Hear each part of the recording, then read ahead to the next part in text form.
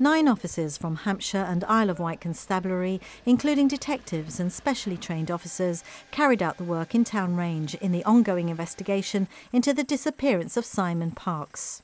Despite compelling new information which triggered this latest search, the outcome was not the news anyone wanted to hear. Another week that began in hope has ended once again in disappointment for the Parkes family. But it's certainly not the end of the road for this particular line of inquiry.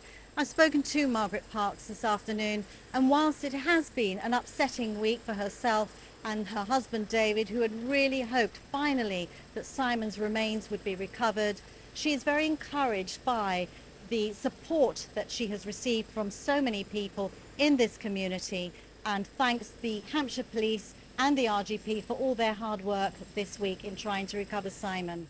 In a statement, Detective Chief Inspector Adam Edwards, who led the investigation, said it's disappointing that his team did not identify anything that helps to move the investigation forward. He said there is no intention to expand the search area or to move to other locations, but he did stress the investigation remains ongoing. DCI Edwards thanked colleagues at the Royal Gibraltar Police and the Gibraltar Defence Police for their help with this latest operation, as well as the public for their patience during this time.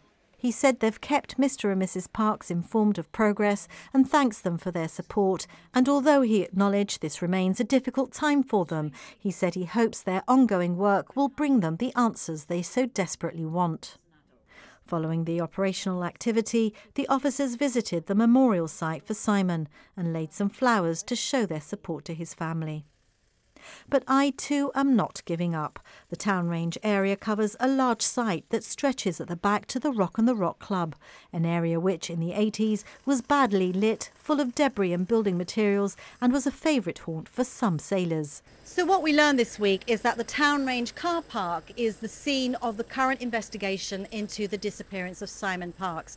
We also know the date he went missing. It's the 12th of December 1986. So if you can stretch your mind back, and if you were in this area, if you're one of these residents in one of these buildings around the Town Range car park, and you remember seeing or hearing something strange that night, which you couldn't place, but you can now put into better context, then please call the RGP on 200 72500, or if you're in the UK, you can phone Hampshire Police on 101 quoting Operation Thornhill. Any small piece of information might prove useful, and although we haven't found Simon on this occasion, his light continues to shine brightly. And maybe one day it might just lead us to him.